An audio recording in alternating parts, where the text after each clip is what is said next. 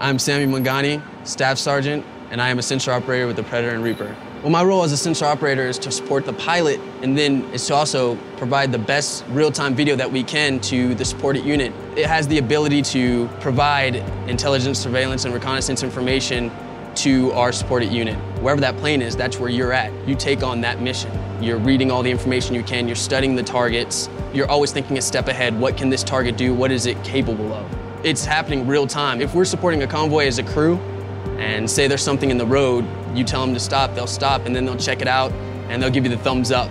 They know that you're watching, so they'll give you the thumbs up. It is an eye in the sky. With the capabilities we have, this is just the tip of the iceberg.